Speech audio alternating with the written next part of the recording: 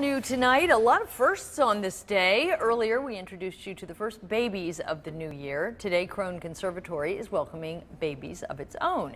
Mary the Lamb gave birth to her two little lambs at 1 o'clock this afternoon. Mary is part of the conservatory's live nativity scene.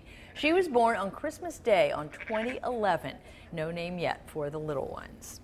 And paying a visit to Krohn's Conservatory, the Krohn Conservatory. It's one of our 9 things to do this first weekend of 2015. You can see the other 8 right now on WCPO.com.